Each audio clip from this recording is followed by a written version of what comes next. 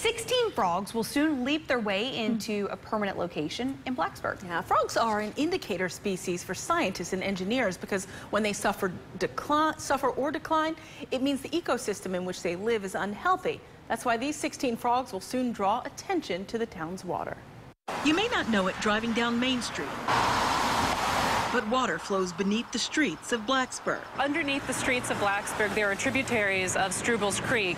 And, when the town was first developed in the late 1700s, that was where the settlement developed. Stroubles Creek goes under Main Street, under the drill field at Virginia Tech, and ultimately to the New River. Over time, those waterways have been covered over and channelized, and they're pretty invisible to us. But there are spots all throughout town where you can glimpse a peak of Stroubles Creek and its tributaries. It provided Blacksburg with fresh drinking water for more than 150 years.